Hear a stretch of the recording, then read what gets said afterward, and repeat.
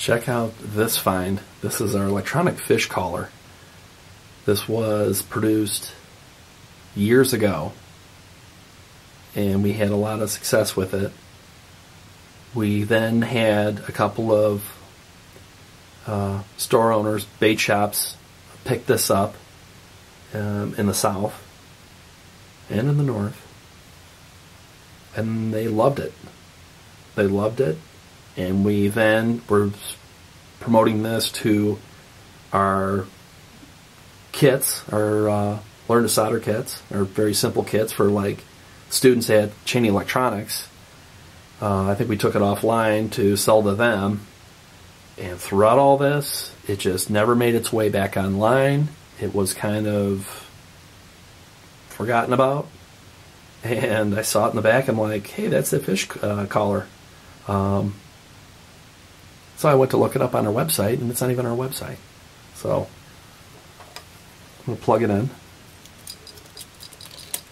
It makes this little kind of crankbait sound, you know, as you're fishing and sort of thing, and it sounds like a cricket.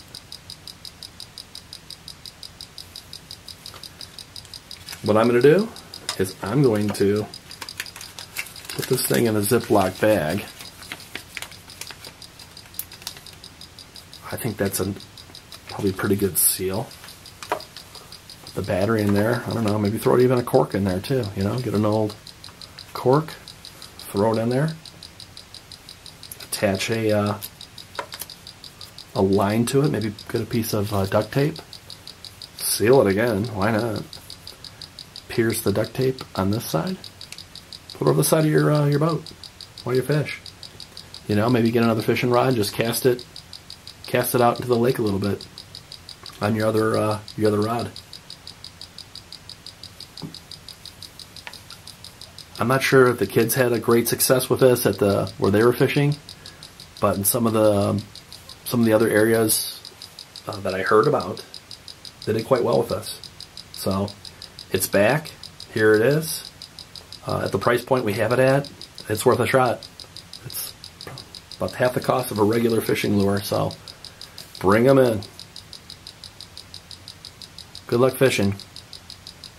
They don't call it catching, they call it fishing.